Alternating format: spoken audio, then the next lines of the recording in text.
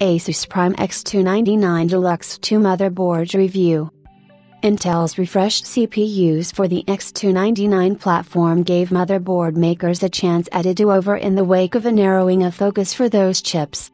Like I alluded to in my review of the Gigabyte X299 Designator X, not every X299 board that's passed through the TR Labs has been a winner, especially when you toss 18 overclocked Skylake server cores in the LGA 2066 socket.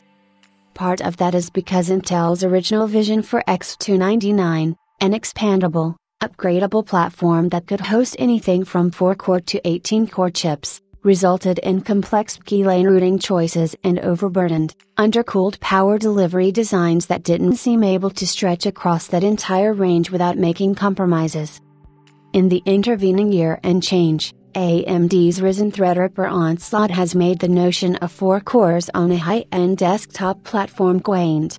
The war is on to pack as many cores and key lanes as possible into high-end motherboards, and the idea of putting mainstream desktop CPUs in high-end sockets is blessedly dead and gone.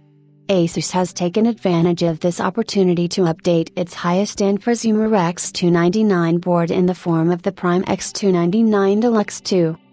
AMD's Ryzen Threadrippers have sparked a pitched battle for high-end desktop superiority, and we're all reaping the benefits of that competition.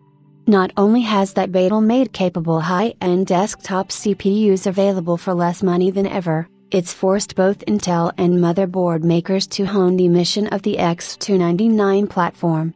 The Prime X299-Deluxe II is just one result of that sharpening, and even after dropping the 18-core i9-9980s in this board socket, I came away from my testing hard-pressed to identify more than a couple flaws with this board.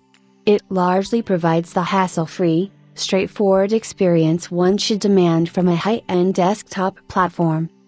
Builders will be surprised to see Asus take advantage of the infamous Windows platform binary table to persistently try and install a software hub for managing its own drivers and utilities. We think Asus intentions are good here, but we doubt many DIers will be comfortable with their motherboards pushing utilities into Windows by way of the firmware. This feature can be disabled before first boot in the UEFI, but we'd prefer it to be an opt-in at first boot to begin with. Asus also requires users to install its Windows utilities to take full advantage of this board's considerable fan control smarts, a demand that Gigabyte boards don't make. Those wrinkles aside, the Prime X299-Deluxe II smooths out most every deficiency of its predecessor.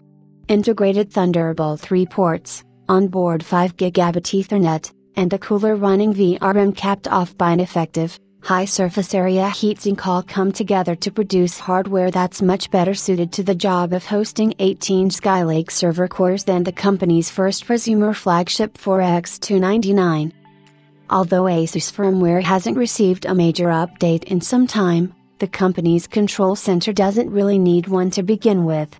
The company's UEFI remains the most polished in the business, and I found the process of overclocking our Core i9-9980s on this board to be swift and smooth, even without the use of Asus handy Windows software.